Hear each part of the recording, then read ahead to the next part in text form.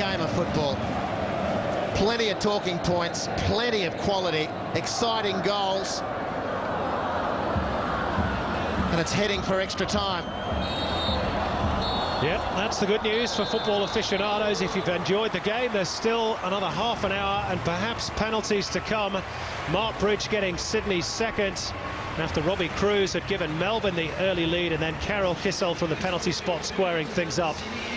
2-1 to Sydney FC on the night, 3-3 on aggregate. The 2-1 scoreline for Sydney was the only way we were heading into extra time, and that is exactly what has occurred. Sydney FC 2, Melbourne victory 1, the final scoreline, all tied up at 3 apiece over the two legs. Well, here's the goals again on what has been a quite breathless afternoon at the Sydney Football Stadium. Robbie Cruz with an absolute perler to put Melbourne ahead inside the first 15 minutes. Although Sydney won't be hugely happy with the way they conceded possession through Seb Ryle just moments before that. And then a big talking point. Adrian Leia with the arm, the elbow, whatever you want to call it, pushing Alex Bross to the turf, and Strebre Delovsky awarding the spot kick, duly dispatched with aplomb by Carol Kissel.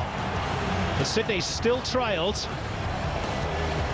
and they did so until the 54th minute, when Mark Bridge rounded off a wonderful move in front of the Cove and brought the scores back level at 3 apiece. So there we go.